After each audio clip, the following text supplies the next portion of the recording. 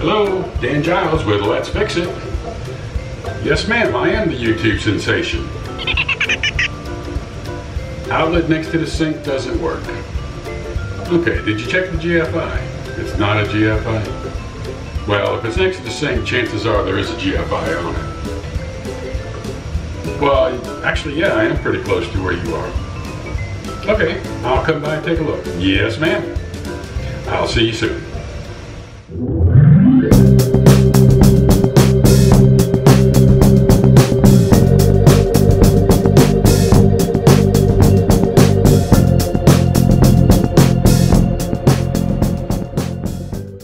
Well, hello guys, Dan here with Let's Fix It. Today's issue, we've got a GFI, or if you want to be technical, a GFCI, that we're having some issues with. So what I want to do is take you through the wiring process of a GFCI, and I'll show you how to wire it right. So let's get started. This particular outlet, from what they're telling me, is not working. So we're going to take our meter and go ahead and verify that we don't have power.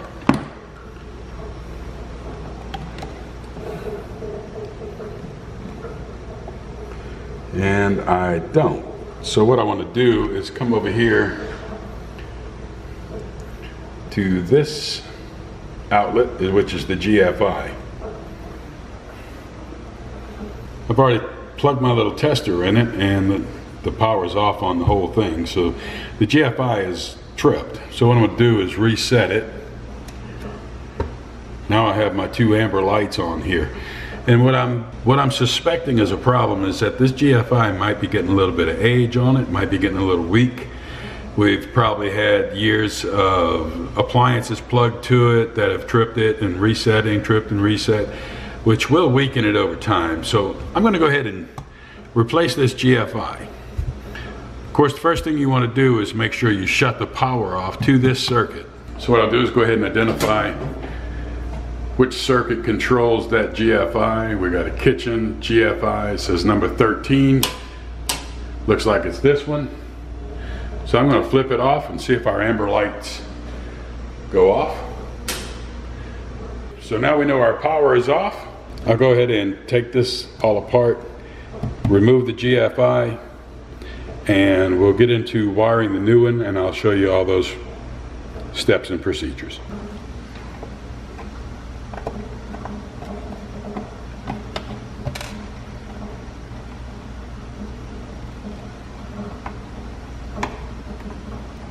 Yeah, GFIs are pretty good for your own protection. You definitely want to make sure that you're wiring it correctly.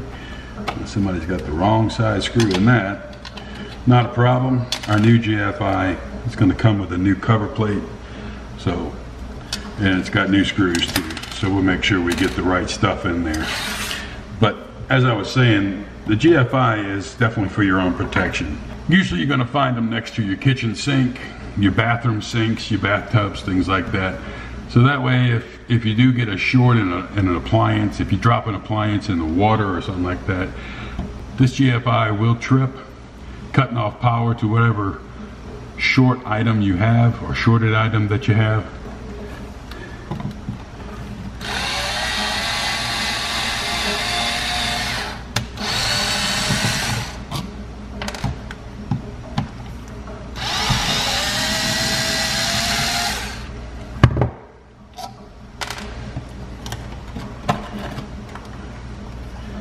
Okay, so what you can see you have here, you have two black wires on one side of the GFI, two whites on the other. Now, these wires are very important.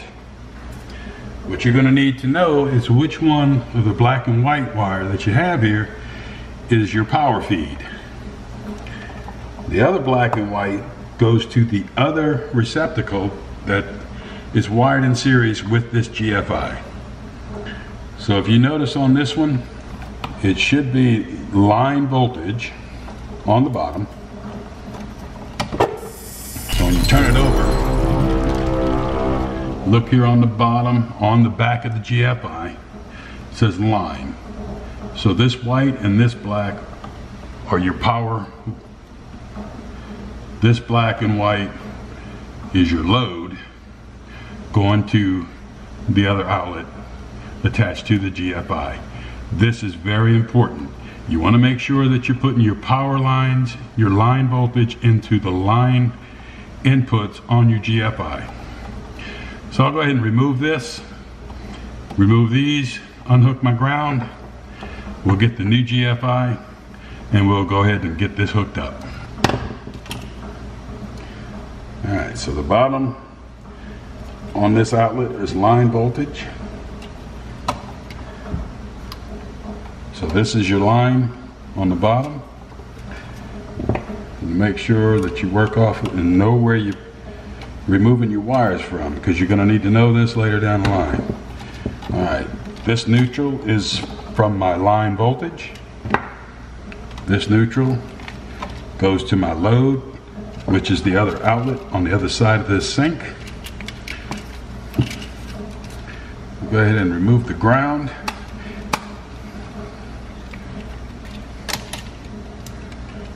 And that's our old GFI. It's got a little age on it. I think it's probably gotten a little weak over the years, so we definitely want to replace it. So we'll discard that one. So this is our GFI, and if you turn it around, you'll see this yellow tape on there. That indicates the load.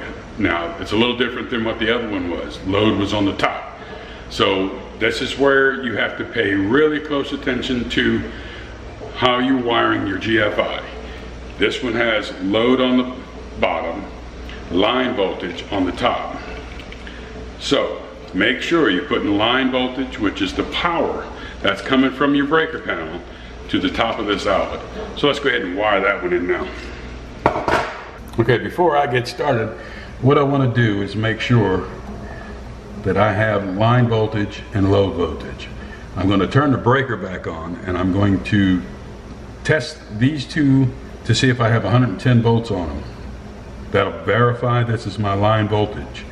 While I'm at it, I'll test these two just to make sure of what we're doing. Double check things. Make sure that you get it wired in the right spot.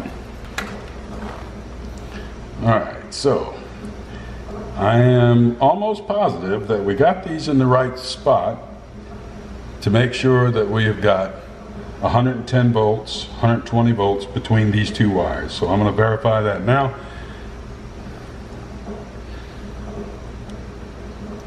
Okay, 117, 118 volts. That tells me that this black and this white are my line voltage. Now, to be sure of that, I'm going to go ahead and test these two. I should not be getting voltage, and I do not. So these are my line, these are my load. So go ahead and set that breaker back off.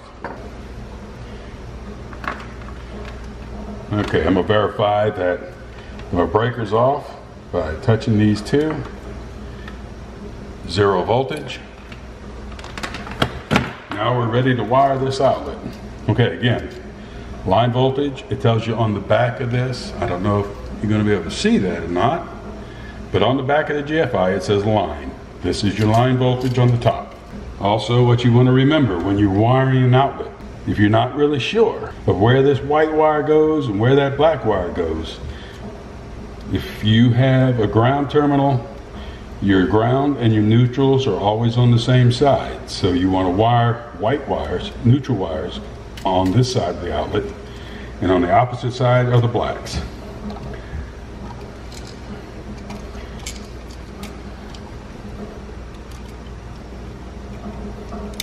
So we're going to slip that behind the screw in the plate. Go ahead and secure it. Make sure you got the right size bit on your screwdriver, because that makes a difference too. That way you can get a good snug tight fit.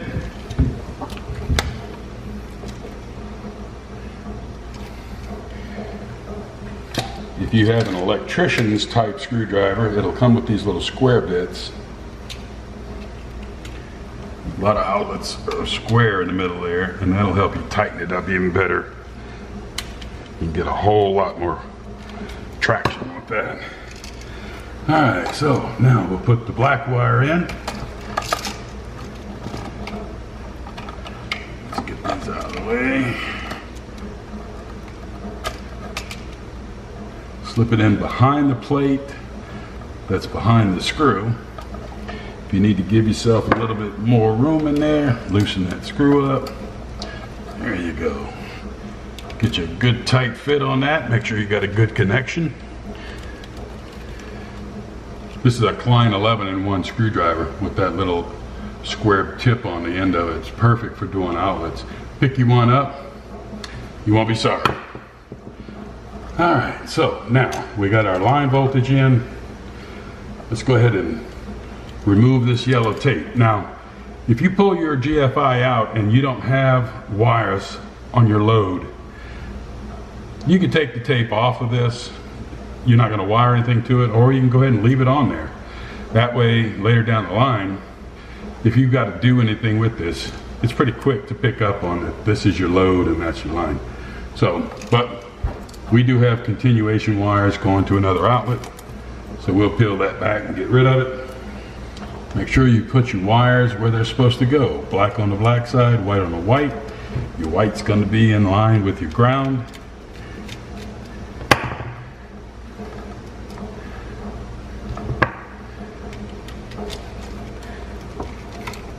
Make sure you get a good snug fit on that.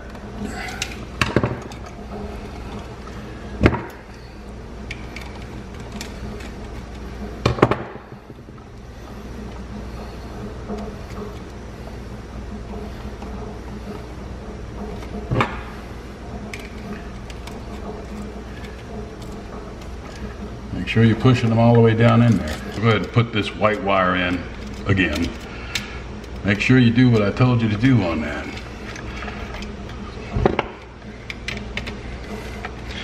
Tighten this down good and tight, good and snug. All right, so now we're ready to put our ground on. Looks like this can go underneath that plate. I don't know if you can see that there. So I'm gonna loosen that up a little bit.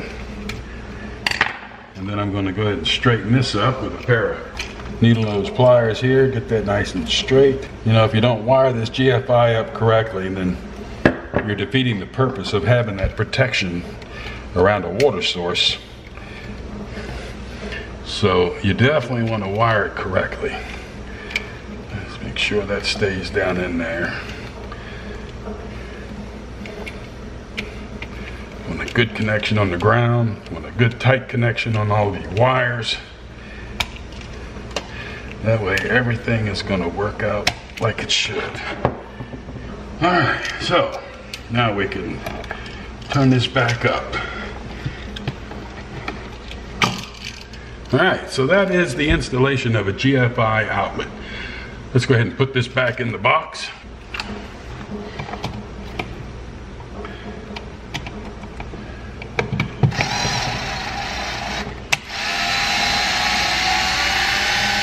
This is the time to make sure that you have this straight up and down.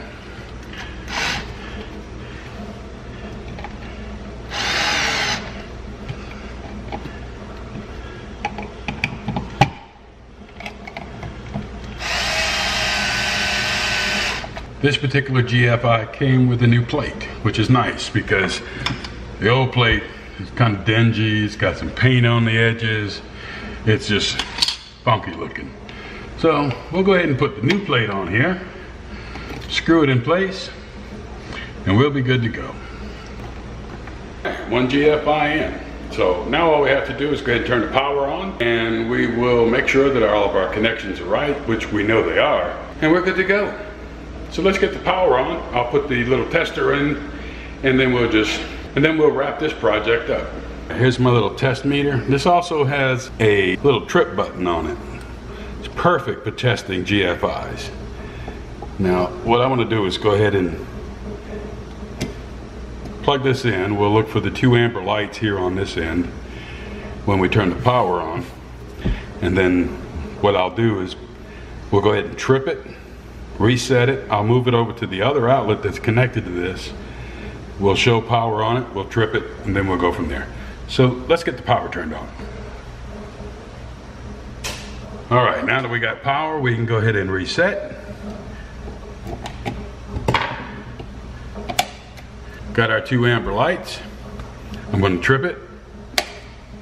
Now I'll reset it. And that one's good. But this is where I'm really going to show you something here. Sorry for that. This is the outlet that's connected to that GFI. So I'll go ahead and plug this in. We got power. And I'm going to trip it. So we're working. We reset it.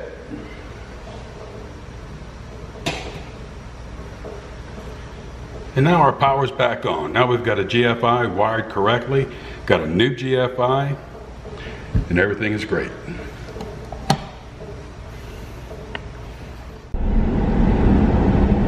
Well, there you go. GFI, GFCI, whatever you want to call it. I think you just replaced one.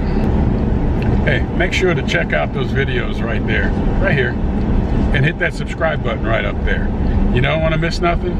And I'm coming out with new material every week or every other week, and I want you as part of my community. So be sure to hit that notification bell, smash it, knock it around, beat it up, whatever you got to do.